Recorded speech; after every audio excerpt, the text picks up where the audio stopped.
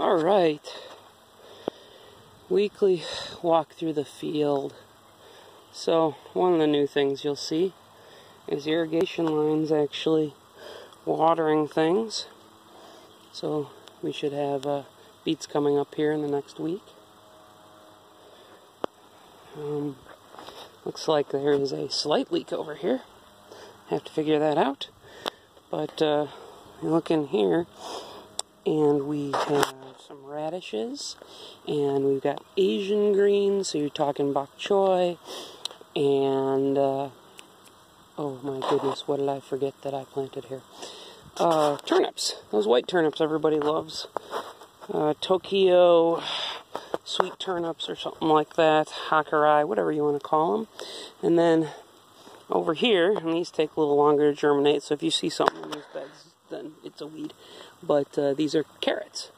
So those should be coming up soon. And like with the radishes, give us a few weeks and we'll be eating them.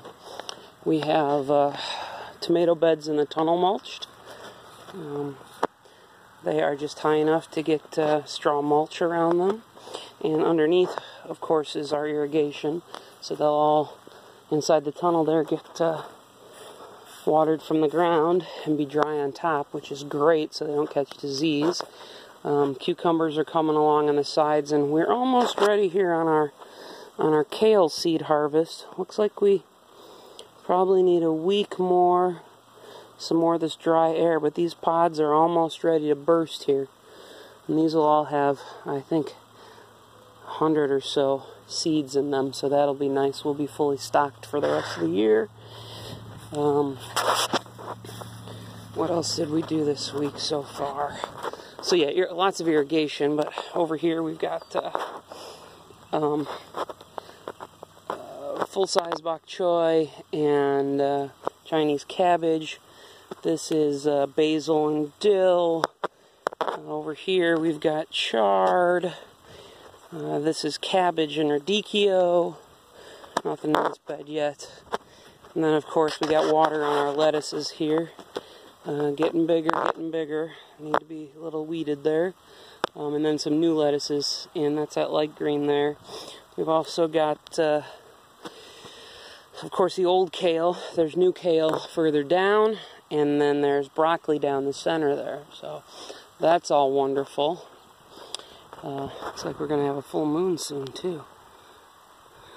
So I'm going to just walk out. The next few days is going to be a lot of seeding out here, but also transplanting. We've got more cucumbers and more kale and more lettuce. We just keep it coming. Every week I've got the good 12 trays that we reseed just to make sure it keeps going now that we can cultivate in the fields and not worry about destroying the soil.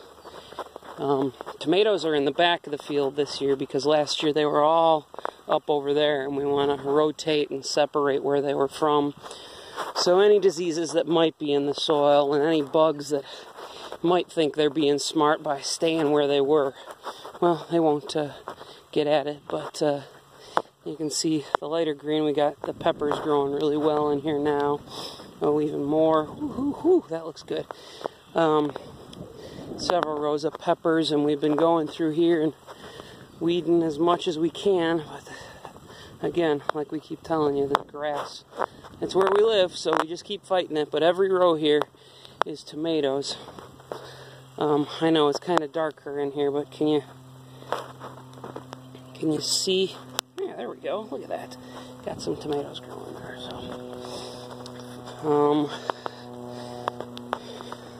have to order some more pipes, so that's why that's like that. We also started in out here now covering tomatoes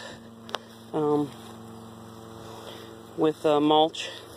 Get a single layer in and then go from there. So that's the week. Like I told some people that I already delivered, because it's after deliveries on Wednesday. The shares are smaller, less filled than they have been so far, all because of that rain. And you can see the delay there. It's been 2 weeks without rain every day and all that, but there is a delay just because you can't cultivate or till or plow soil that's wet. It just destroys the structure. So we had to hold off. But now we're going through and getting in as much as we can. And like I said, you guys can see we've got stuff growing. It's looking good. So I didn't take you by the cucumbers and the squash, but they're growing like crazy over there. And we keep up with these semi-warm days, and with the irrigation, even if we don't have rain, we're fine. But, you know, a little bit of rain doesn't hurt. And hopefully before the rain that's supposed to come on Friday, we get a whole bunch more planted, because we've got tomorrow and Friday before it comes, before market. So that's where we're at. Bees are doing wonderfully. Goats are great. We've got at least one going to give birth here soon. Maybe another. We're not fully sure. They don't show until they're almost ready to pop. But apparently they did not get pregnant over the winter when they were supposed to, and it happened in either really late winter or early spring here. So we might, well, we will have more babies, that's for sure, because Annabeth is looking ready. But that's the deal. So I will see everybody later, and bye.